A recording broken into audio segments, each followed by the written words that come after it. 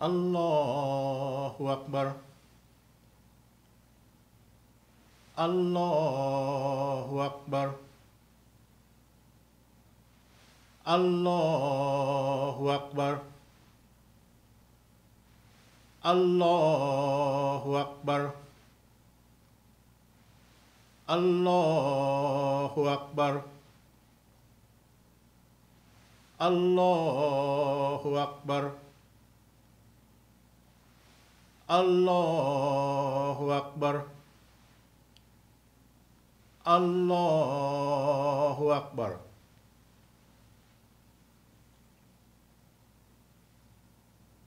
Alhamdulillahi Rabbil Alameen. Ar-Rahmanir Rahim.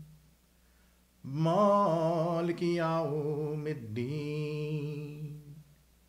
Iyyaka na'budu wa iyyaka nasta'in. اهدنا الصراط المستقيم الصراط الذين أنعمت عليهم غير المغضوب عليهم ولا الضالين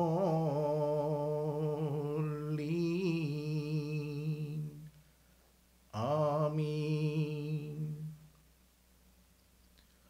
الله لا إله إلا هو الحي القيوم لا تأخذه سنة ولا نوم له ما في السماوات وما في الأرض من ذا الذي يشفع عنده إلا بإذنه يعلم ما بين أيديهم وما خلفهم ولا يحيطون بشيء من علمه إلا بما شاء وسع كرسيه السماوات والأرض ولا يؤوده حفظهما وهو العلي العظيم. الله أكبر.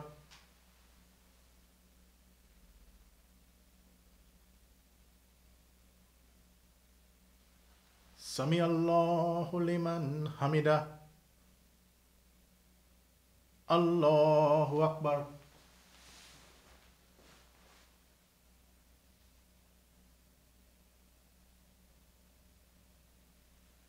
Allahu Akbar. Allahu Akbar.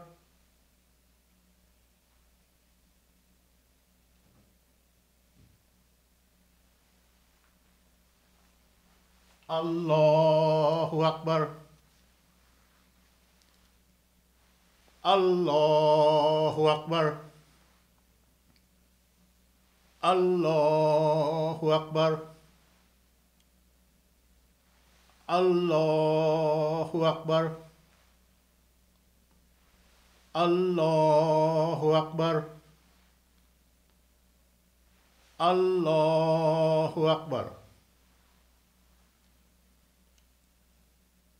Alhamdulillahi Rabbil Alameen. Ar-Rahmanir Rahim. Maliki Yawmiddin. إياك نعبد وإياك نستعين اهدنا الصراط المستقيم الصراط الذين أنعمت عليهم غير المغضوب عليهم ولا الضالين آمين. قل يا أيها الكافرون لا أعبد ما تعبدون ولا أنتم عابدون ما أعبد ولا أنا عابد ما عبدتم ولا أنتم عابدون ما أعبد لكم دينكم ولي دين. الله أكبر.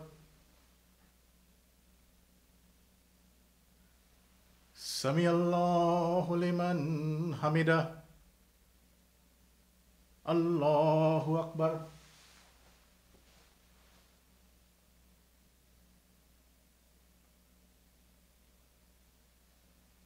Allahu Akbar. Allahu Akbar.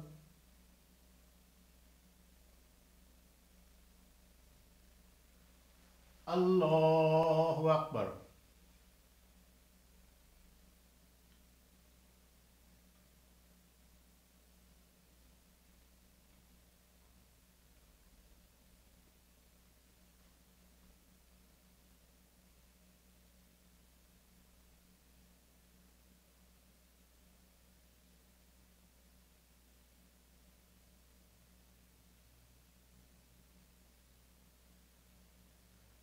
Assalamu alaikum wa rahmatullah. Assalamu alaikum wa rahmatullah.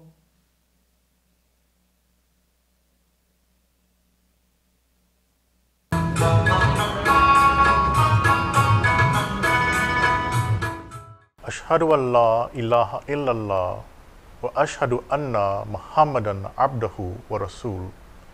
Amma ba'du, fa'a'udhu billahi minash shaitanir rajim. Bismillahir Rahmanir Rahim. I bear witness that nothing deserves to be worshipped except Almighty Allah, the one true God. And I testify that Muhammad, upon whom be peace, is his servant, messenger, and the last of the prophets. And I begin in the name of Allah, the most beneficent, the most merciful. Allahu Akbar, Allahu Akbar, Allahu Akbar, La ilaha illallah, Wallahu Akbar, Allahu Akbar, Walillahil hamd. Qul inna salati wa nusuki wa mahyaya wa mamati lillahi rabbil alameen. La sharika lahu wa bizalika umirtu wa anna awwalul muslimin.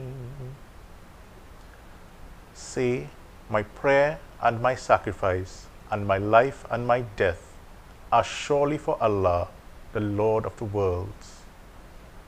No associate has He, and this am I commanded, and I am the first of those who submit. Chapter 6, verse 162 to 163. لَن يَنَالَ اللَّهَ لُحُومُهَا وَلَا دِمَاؤُهَا وَلَكِن يَنَالُهُ التَّقْوَى مِنكُمْ كَذَلِكَ سَخَّرَهَا لَكُمْ لِتُكَبِّرُوا اللَّهَ عَلَى مَا هَدَاكُمْ وَبَشِّرُوا الْمُحْسِنِينَ. Not their flesh nor their blood reaches Allah, but to Him is acceptable observance of duty on your part. Thus has He made them subservient to you, that you may magnify Allah for guiding you aright, and give good news to those who do good to others. Normally on this day, which comes towards the end of the pilgrimage, the Qurbani is observed. This is the sacrifice of an animal which is meant to replicate the spirit of sacrifice shown by the Prophet Abraham when he was ready to sacrifice his son Ishmael in obedience to the divine command. The root word for Qurbani means in English nearness. And are we not seeking nearness to Allah through our sacrifice today? Nearness here does not denote physical distance, because He is in all directions, in front and behind, left and right, above and below. Like a dry sponge that is then immersed in water, we too must be immersed in the attributes of Allah and let them reside on the outside as well as inside. Prophet Abraham extolled the true concept of God from one of a polytheistic creed that depicted the gods as tyrannical and punitive, to whom human offerings were made. And he transformed it to that of a loving, merciful, and caring God of the universe. He openly, at great risk to his own life, defied the worship of the stars, the moon, and the sun. He destroyed idols so as to challenge worshippers to entreat the very idols to identify the perpetrator, which he argued should be easy for them if they were alive and all-knowing.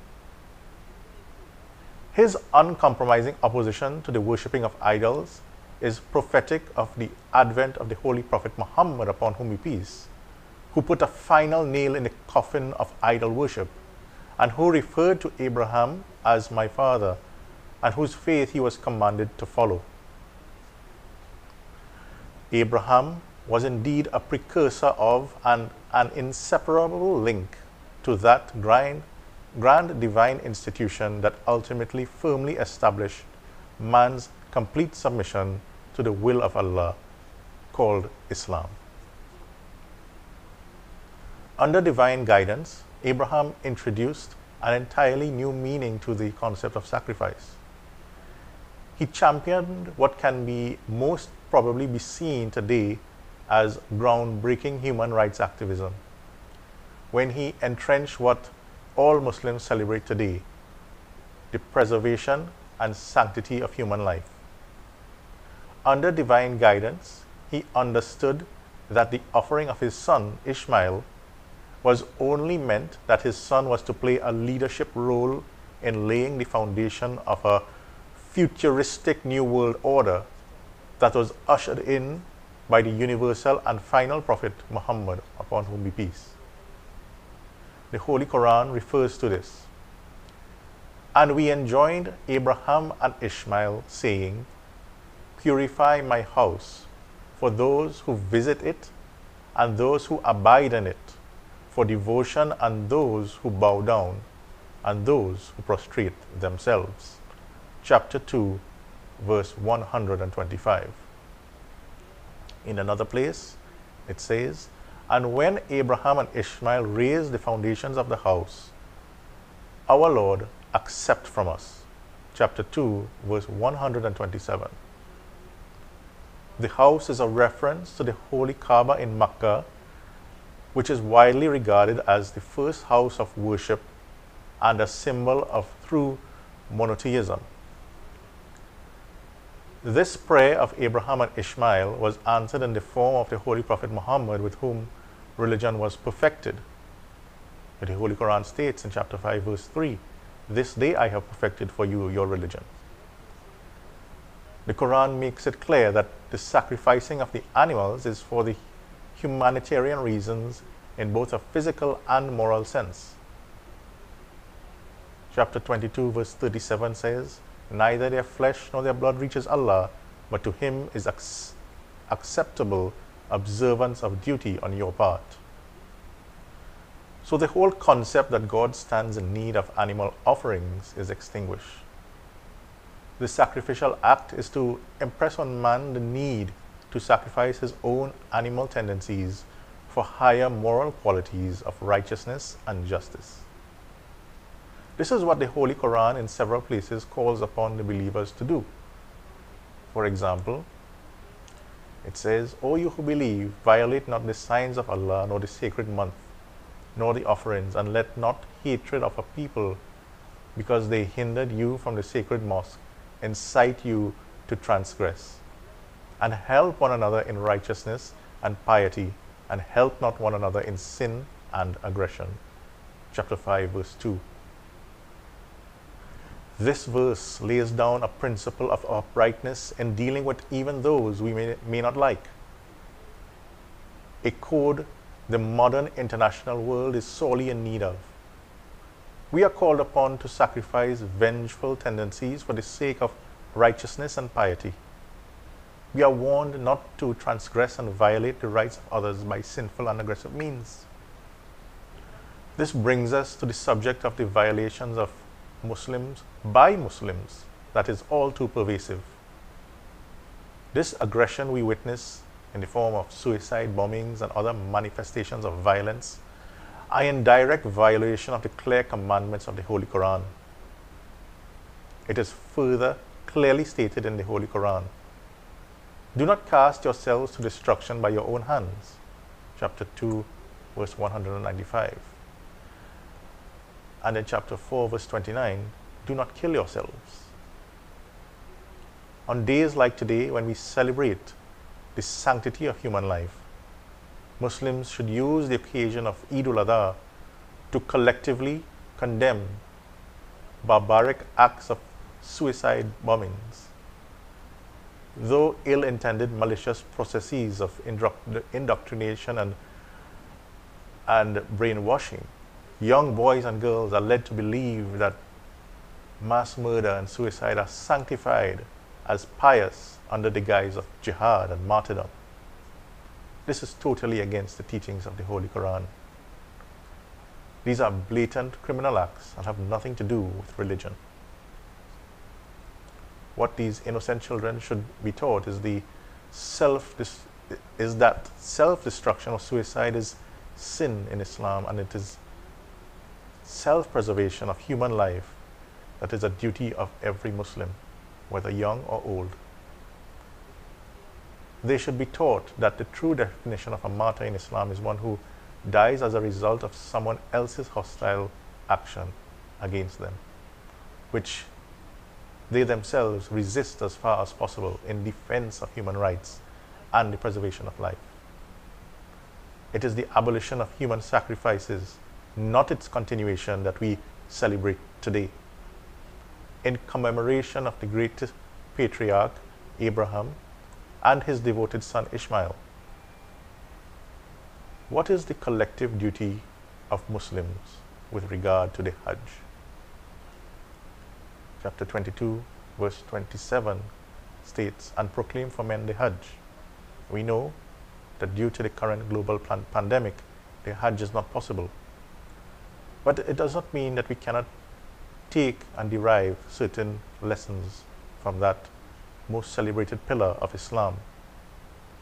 Every Muslim should pass a noble message of the Hajj to all mankind, especially to those who belong to the progeny of Abraham, like the Jews and the Christians, and even the Hindus. It is this coming together that brings into the domain of practicality what would otherwise seem impossible, namely that all people, to whatever class or country they belong, are equal in birth and in death. That they come into life and pass out of it in the same way. Let them celebrate with us on this occasion, which mankind is taught to live alike, and how to act and how to feel alike. But we can only do this effectively if we carry forth the great lesson of the Hajj into our own lives, and practically doing so, and stop the hostilities that are rending the unity of the human race apart. The lessons of Hajj carries with it many benefits, including material benefits. The seeking of bounty is accepted by commentators as meaning that seeking the increase in one's wealth by means of trade and during the pilgrimage season is allowed. In chapter 2, verse 198, "It is no sin that you seek the bounty of your Lord." So that the Holy Quran the Holy Quran thus not only allows the carrying on of trade in the pilgrimage season, but in a way recommends it by calling it a bounty of your Lord. It is easy to see that even if trading is allowed in the pilgrimage season, this great assemblage of Muslims from all quarters of the world may also be made the occasion of other advantages of a material or cultural nature. And it should serve the purpose of unifying the Muslim world and removing misunderstanding between nation and nation. Worldwide conferences are held on many occasions, and this should, in the new conditions of the world, be a regular feature of the Hajj. and the best minds among the various nations should on this occasion discuss all problems affecting the world, not the least important of which is the advancement of Islam itself. They should engage in dialogue and consultation with each other around issues such as unity based on the Holy Kalima, finding peaceful solutions to the political and sectarian differences, put in place effective steps based on a spirit of sincerity and fear of Allah to stop all the violence, the upliftment of society through proper education, healthcare, and financial security, regardless of gender or race, propagation of Islam through peaceful means, condemnation and prohibition of all forms of extremism that breed fanaticism, intolerance, and social evils, protection and procurement of the environment, its cultural heritages and natural resources. Look at building an economy based on non-usurious banking systems, backed by healthy trade and industrial means and relations. Maintain a constitution based on freedom of political choice, religion, and speech, underpinned by a code of moral and ethical decency and respect for all. Until the Muslim community has evolved to the stage of using the occasion of Hajj to this ultimate advantage for which Allah has provided for them, they will not have achieved the true all-pervading benefits of the pilgrimage. This wonderful institution of a united human race under one God. My dear sisters and brothers, the Ahmadiyya Anjuman is founded upon the doctrine of sacrifice, and the essence of which is stated in the Quranic verse, chapter 6, verse 162. After all, what does our pledge say? It says in Urdu, Deen ko dunya par muqaddam karunga, that I will hold religion above worldly things. Certain situations will arise that I will have to make a choice between the path to religion or something that makes me comfortable. When we perform the sacrifice today and every single day of the year, let us place the knife on the neck of the rebellious animal within us. The animal attitude that breaches the nearness to God we achieve at the time of Qurbani. Only then will we achieve the true happiness. Eid means recurring happiness. We will achieve it once there is nothing inside us that incites us to evil. Let us take pattern from the great sacrifices of the patriarch Abraham and his son Ishmael, whose symbolic act helped to shape that which we proudly celebrate today. Barakallahu lana wa lakum fil Qur'anil Azim wa nafa'na wa iyyakum bil ayati wa zikril hakim. Innahu ta'ala jawadun kareem, malikun barrur raufur rahim. Amin.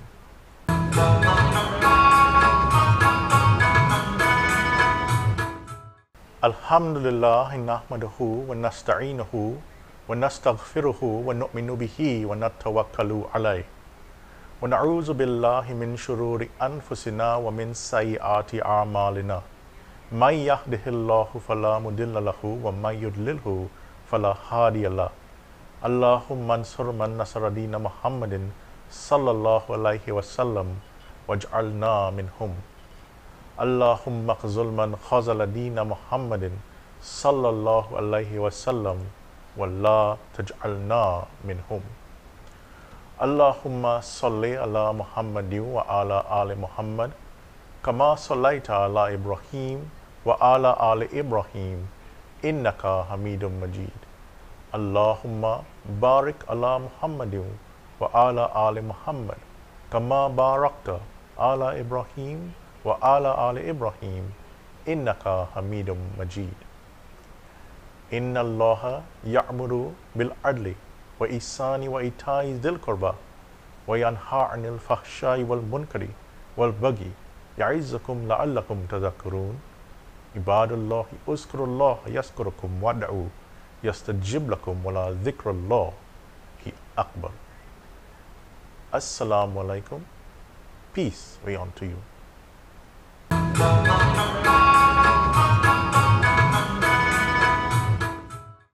Bismillahir Rahmanir Rahim. In the name of Allah, the Beneficent, the Merciful. Azizo suno ke pe Quran, haq milta nahi kabhi insan. Azizo suno ke pe Quran, haq milta nahi kabhi insan. जिनको उस नूर की खबर ही नहीं, उन पे उस यार की नजर ही नहीं। है ये फुरका का एक अजीब असर, वो बनाता है आशिकी दिल पर। ए अज़ीज़ो सुनो के पे कुरान, हक मिलता नहीं कभी इंसान। दिल में हर वक्त नूर बढ़ता है, सीने को खूब साफ करता है। उसके और साफ क्या करूँ मैं बयां, वो तो देता है जाको और एक जान। ए अज़ीज़ो सुनो के पे कुरान, हक मिलता नहीं कभी इंसान। वो तो चमका है नेरे अकबर, उसे नकार हो सके क्यों कर। बहरे हिकमत है वो कलाम तमाम, इश्क़ हक का पिला रहा है जाम। वो हमें दिल सीता तलक लाया, उसके पाने से यार को पाया। ए अज़ीज़ो सुनो के पे कुरान, हक मिलता नहीं कभी इंसान। ए अज़ीज़ो सुनो के पे कुरान, हक मिलता नहीं कभी इंसान। हक मिलता नहीं कभी इंसान। Translation. Listen, O my dear ones, without the Quran, a man can never find God. Those who are not aware of this light of the Quran cannot have their beloved set his eyes on them. A marvelous quality of the Quran is that it makes one a lover of the beloved God. It fills the heart all the time with light and cleanses the breast of all impurities. How can I describe the qualities of the Quran? It surely imparts a new life to life. It shines like a great sun. How can one deny its radiance? All its revelation is like the sea of wisdom. It constantly offers the cup of divine love to the seeker. The Quran has brought us right to the threshold of the sweetheart. We found our beloved when we found the Quran. Ameen. Assalamu alaikum.